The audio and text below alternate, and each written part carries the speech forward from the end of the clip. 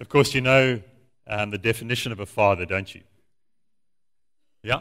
A father is a man who carries photographs where his money used to be. So friends, this morning there's nothing up on the screen. So I encourage you, if you've got your Bible app on your phone, to follow that, or if you've got your Bible with you. Always good to sometimes just not look at the screen and enjoy the Word of God in front of us. So that's what we're doing today. So we continue the journey with Jeremiah, having started a little bit with him last week. It's not difficult to sideline God as the Israelites did way back in the days of Jeremiah. It seemed like all was going well. People were trying to live good lives and the good life, but without God. And Jeremiah knew otherwise. He knew that God didn't want to be on the periphery of their lives. He knew God wanted to be central to their whole lives. He knew that each person was made for a living, loving relationship with God. He knew each person was made for a in His image and for a relationship with God. And Jeremiah also knew that if they continued as they were, there would be consequences, negative ones for their lives. And so he intervened. He knew that society would increasingly become more and more secular if they didn't begin to follow God. And so Jeremiah chapter 3, verse 21, he writes, "A cry is heard on the barren heights, the weeping and pleading of the people of Israel, because they have perverted their ways and have forgotten the Lord their God." And he cries to them, "Return, faithless people, I will cure your backsliding." And sadly, the reality is that Jeremiah's pleadings were not listened to. The people continued as they were, and God allowed them to be taken into captivity. And the first of the leaders were taken into exile. And then for the 11 following years, from 598 to 587 BC, the people remained in Israel. The leaders went off first, and a whole bunch of them, most of them stayed behind, but they were under this leadership of Babylon, far away, political leadership, and locally they kind of lived these sort of constrained lives. And so during this time, the Israelites, without Jeremiah's blessing, they try and form this alliance with Egypt. They want to throw off the yoke of the Babylonians, and they try and form this alliance, as many times we do. And of course, it doesn't go well. There's no money in it for the Egyptians. It becomes a costly exercise. So they kind of leave the Israelites. They abandon them. So when Jeremiah writes about the field in Anatoth that was read to us this morning, things are not going well. He's in a kind of a prison,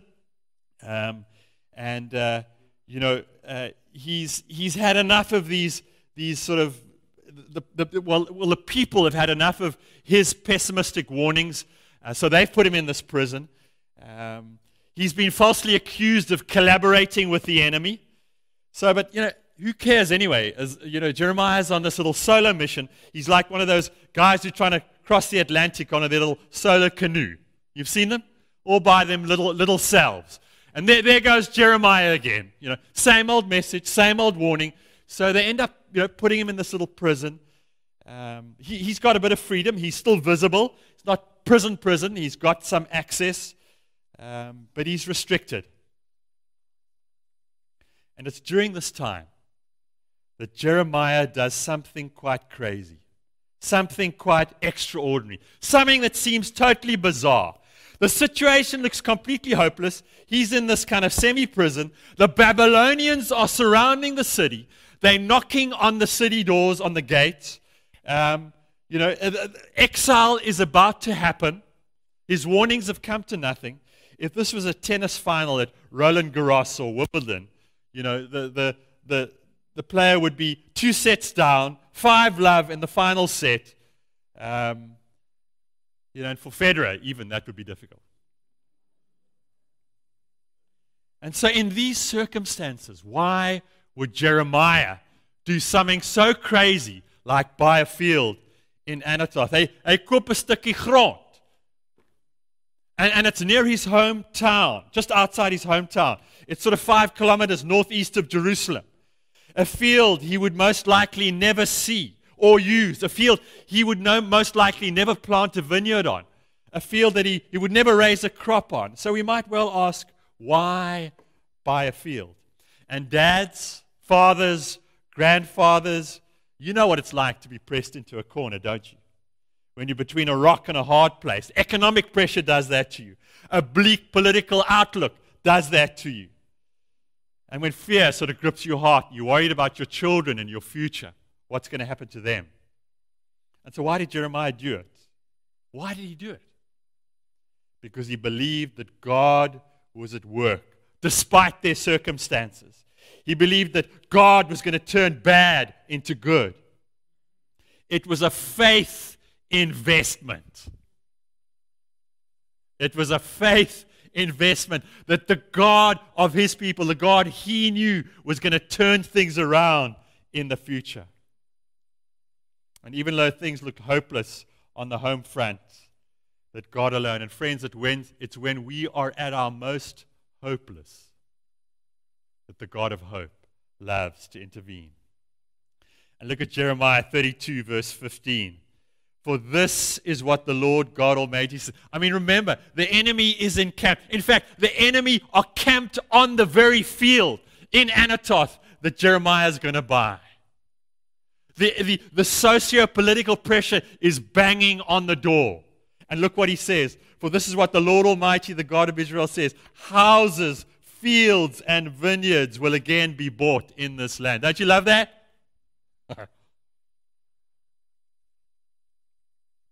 It was a faith investment. And parents and dads in particular today, you know what is so amazing? You know, this whole journey Jeremiah's had with his people where he's been saying, listen, this is going to happen. You know, bad things are coming. I'm warning you. Even though despite all that, and no one has listened to him, he doesn't waste his time saying to the Israelites, I told you this would happen. Nor did he say, if only you'd listened to my warnings, none of this would have happened. He was not an I told you father. He was not an I told you so parent. He was not an if only dad. It was all water under the bridge. All he wanted was that God's purposes would happen for the family of God, for Israel. That's all he wanted. Dads, how are you doing with that, by the way? Are you an if only dad? And so he took out his wallet or his money pouch, and he weighed out the 17 shekels of silver. He got the required witnesses. He got the necessary documents signed, sealed, and delivered. Please understand this, friends. No stockbroker, no financial advisor would advise Jeremiah to buy this field near his home in Anatoth. The economic, social, and political climate looked terribly bleak. Does this sound familiar, by the way? It looked terrible. The sensible thing would have been to go offshore with your investments. Does it sound familiar at all? You know, why buy a field in Anatoth? Because God had whispered. God had whispered. He said, fields will be bought and sold. Houses will be bought and sold. Once again, God will work his purposes for his people. He got out his money pouch. And why did he do it? Because amongst all the negative, pessimistic voices, Jeremiah heard the whisper of God. Jeremiah 32, verse 8 to 9. I knew that this was the word of the Lord. I knew that this was the word of the Lord. So I bought the field at Anatoth from my cousin, Hanamel. So friends, not only was this a faith investment, but for Jeremiah, it was also a deliberate act of hope. It was a deliberate act of hope. It was hope beyond reason. And dads and grandfathers, isn't this our calling? Isn't this our calling to have hope beyond reason? Hope beyond reason. Hope in our wives that they will become fully what God intended them to be. Hope in our children that they will become fully what God has planned for their lives. Theodore Hesburgh said, the most important thing a father can do for his children is to love their mother. That our children will experience abundant life. That they will come to Christ and live the fullness of what He's got for their life. Could you say amen to that, dads? And dads, by the way, you'll know when you're living in hope beyond reason. You'll know it when you're swimming upstream. You'll know it when it's hard and difficult because everyone else is swimming downstream. You'll know it when it's hard and difficult. Hope when everyone else is doubting. As some author said, hope gives wings to the soul. And so Paul, in his letter to the Romans, in chapter 5, and he explains why we all, especially the fathers today, should be able to live as Jeremiah did, with hope beyond reason. You know, making faith investments that don't make sense. Making these deliberate acts of hope that are beyond reason. A practical faith. A very, very practical faith. A faith not of just being a spectator in the stands. And I think we've got a little bit of hope for SA Rugby at the moment, haven't we? And how are the schoolboys going to learn what it is to play courageously and full of passion unless the older guys do it, eh? And so when they do it, the schoolboys get encouraged and they want to play like that and they want to do that. And that's what boys do with their fathers, don't they? And they watch how we live. Or whether we're spectators with our faith or we're on the playing field of life, living and having our being. Buying a field in Anatoth, that kind of faith. Against all odds, that kind of faith. That sort of faith. That sort of courageous faith. Jeremiah wasn't an if only. He just did what God asked him to do. And so why should we be able to live this way? And of course, it's all because of what Jesus has done.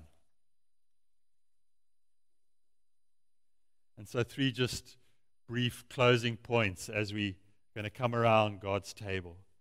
These beautiful words from Romans 5. Therefore, you got this, dads? Therefore, since we have been justified through faith, we have peace with God through our Lord Jesus Christ, through whom we have gained access by faith into the grace we now stand.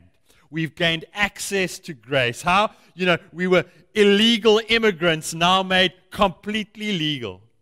No one wants to be called an illegal immigrant, but you've been made, a legal citizen of God and His family. That's why you can live beyond reason with hope. You've been made a citizen of the King of Kings. Peace with God, gained access to grace, able to stand in grace. Dads, are you with me today? And it continues, and we may rejoice in the hope of the glory of God. Not only so, but we also rejoice in our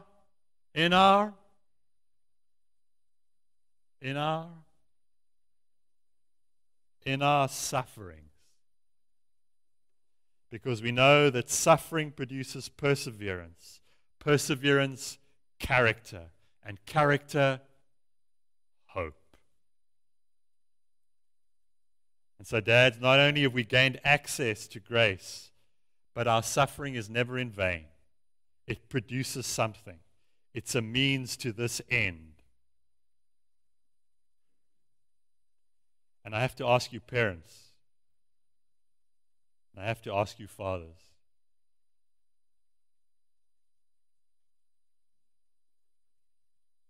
where will your children learn about grace if they don't learn it from you and I? Where will our children learn about perseverance, about character, about hope unless they learn it from us. Where will they learn about forgiveness if they don't learn it from us? There's a true story told of on a cold winter's evening, a man suffered a heart attack, and after being admitted to the hospital, he asked the nurse to call his daughter. And he explained, "You see, I live alone, and she is the only family I have." The nurse went to phone the daughter. The daughter was quite upset and shouted, "You must not let him die. You see, Dad and I had a terrible argument almost a year ago. I haven't seen him since. All these months, I've wanted to go to him for forgiveness. The last thing I said to him was, 'I hate you.'" The daughter cried and then said, "I'm coming now. I'll be there in 30 minutes. The patient went into cardiac arrest. They brought in the help, and the nurse prayed, "Oh God, his daughter is coming. Don't let it end this way." But the efforts from the medical team to revive the patient were fruitless. The nurse observed one of the doctors talking to the daughter outside the room. She could see the pathetic hurt in her face. The nurse took the daughter aside and said, "I'm sorry." And the daughter responded, "I never hated him, I loved him, and now I want to go and see him." And the nurse took her to the room, and the daughter went to the bed and buried her face in the sheets as she said goodbye to her deceased father. And the nurse, as she tried not to look at this sad goodbye, noticed a scrap of paper at the bedside table. She picked it up and she read, "My dearest Janie, I forgive you.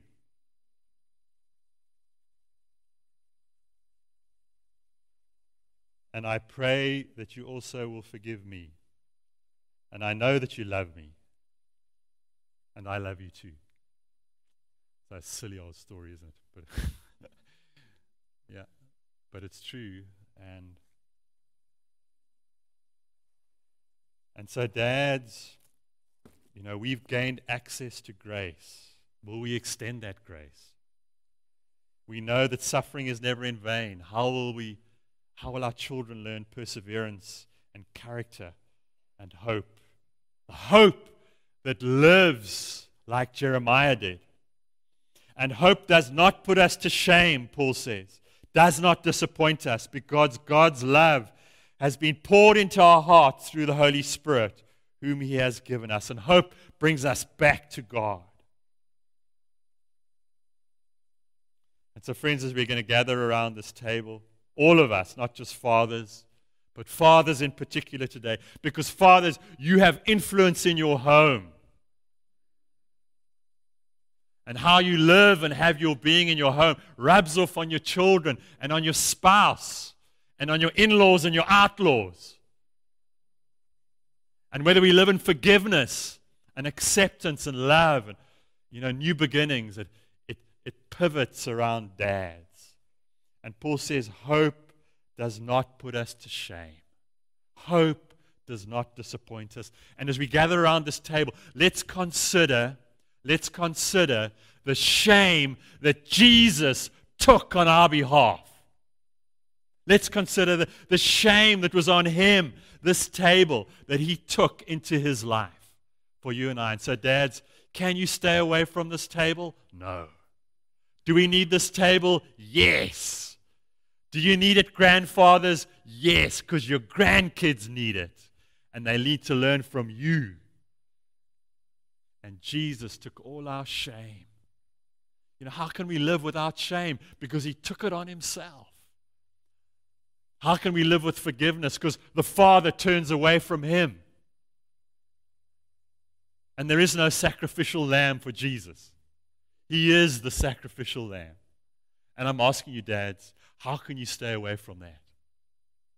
That kind of love.